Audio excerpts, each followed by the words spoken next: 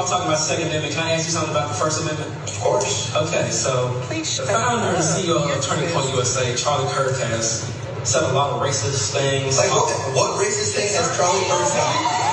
No, we're gonna have a little bit of a dialogue about what racist things has Charlie Kirk said.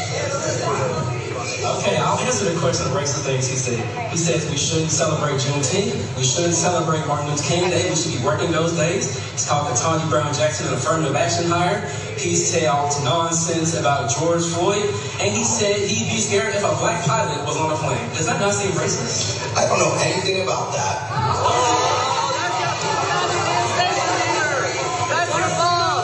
Okay, well, after all the things I just told you, would you consider that hate speech? I'm not going to comment on that.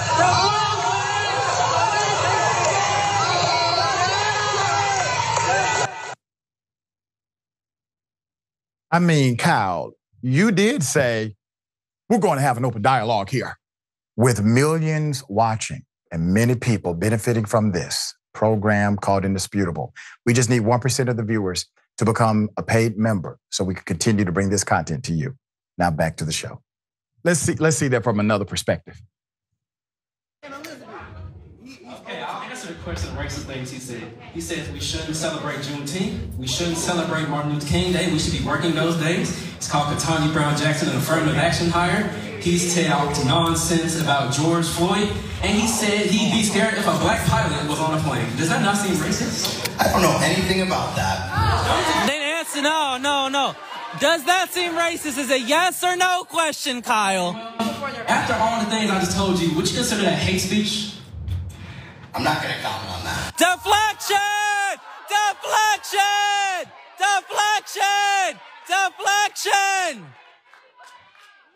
Yeah! Yeah! Okay, the bit is over. Can everyone please exit through the... Yeah!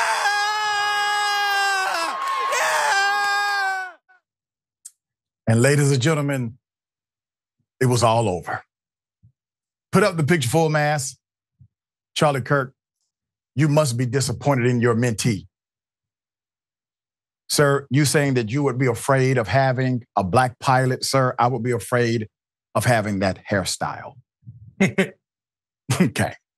So we said it this week. Sharon Reed and I commented on the reality of Kyle Rittenhouse being qualified to be a lecturer at universities because he traveled across state lines and killed people or killed a person and tried to kill others.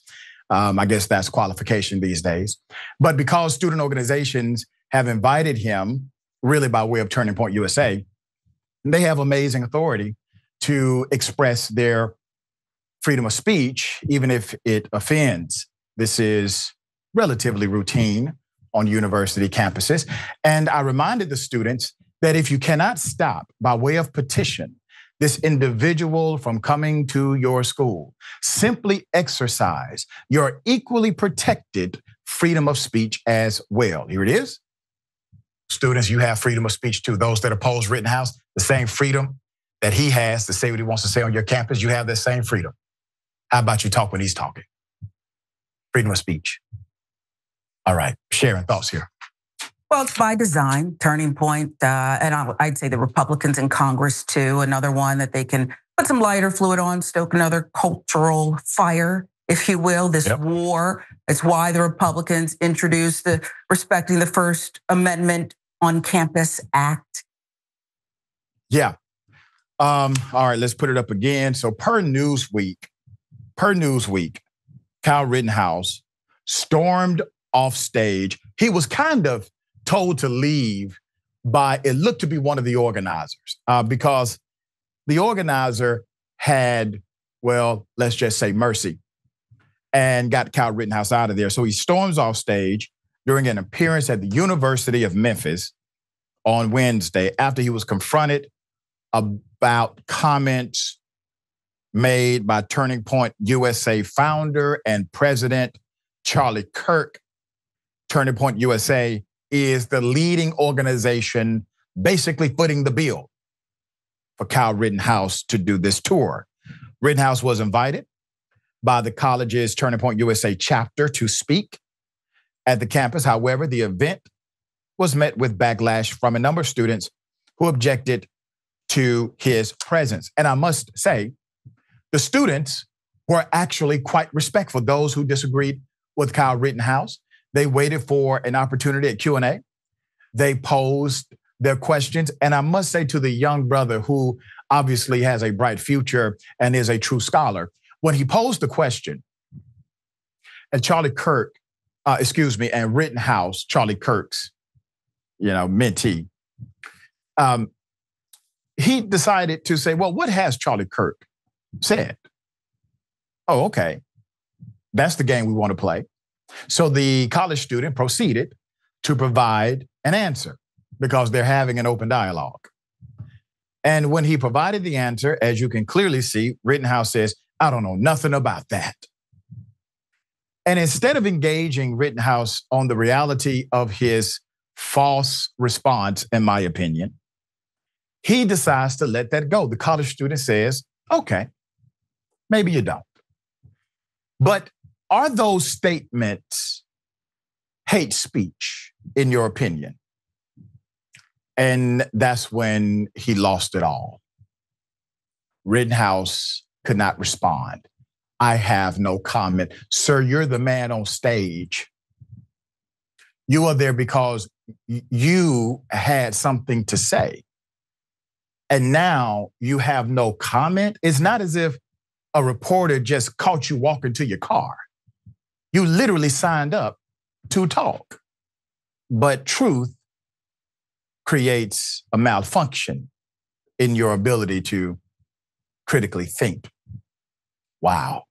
Mayor Mondale Robinson, I got to tell you, dear brother, this was a beautiful moment and a victory for truth. What say you? I'm waiting for the congressional hearing from all of the professors at these colleges that allow Kyle Rittenhouse and Turning Point to continue to exist.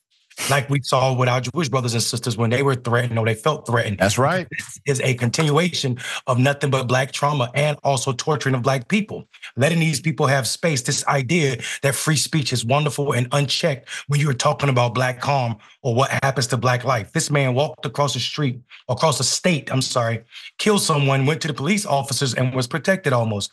I am absolutely disgusted that this is the case that we find ourselves in on college campuses. However, those young folk were not playing with him today, and they see through what these pundits allow and call civil discourse. There's nothing civil about Kyle Rittenhouse being invited to a college to speak about anything. He murdered people because people were standing up for the murder of another person. And the idea that he's welcome in any academic space is silly to me, brother, silly. Yeah, it's quite insane. And universities always have the ability to cite the conflict of safety protocols on campus. And they can do things like mandate the individual bring their own security protocol. The student organization must sponsor the amount of money needed for extra security at the campus. There are ways that you can detour things like this from happening without violating the actual free speech expression that is allowed on college campuses.